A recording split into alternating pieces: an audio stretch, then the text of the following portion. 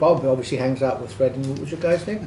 Jeremy. Because he thinks the same things pretty much. I think they're having a drink after work and they're chatting about this, because fundamentally everything you said we've kind of said.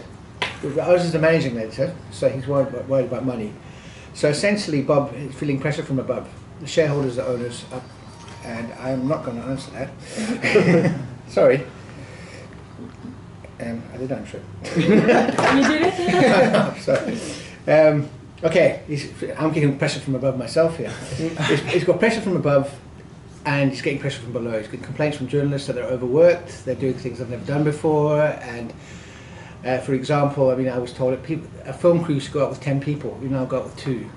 And the television, they used to have all these people doing stuff, it's now 2 people. So the people are doing overworked, so they're complaining about stuff.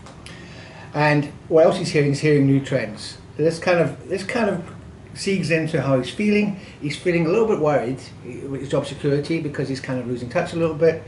So there's a kind of stress of basically where he's going with his position. So he is considering early retirement because he's in his 50s. He thinks, well, maybe it's time for me to move on, get that little house in the country. But he's also considering alternatives because he's looking to that. Now what he's seeing is developments from competition. They're on the ball, the fast pace of change, he's seeing that all the time.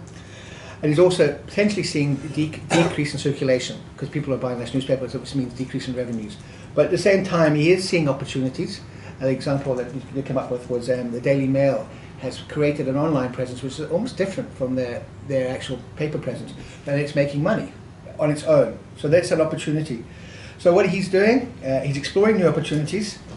He's also making excuses and rationalising it because he's got to try and explain what he's doing to up above.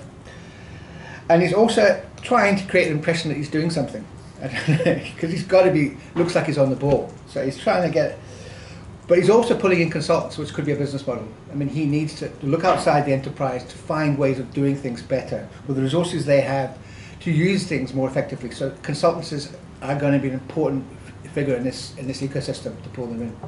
So to summarise, it's pressure from above, it's complaints from below. It sounds like a song, doesn't it? Jokers to the left of me, fools to the right, and stuck in the middle with me is uncertainty.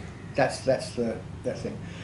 But the gains are potentially he could achieve success with this. I mean, he could really pull this fire out of the hat. He could rebrand the company and explore new avenues.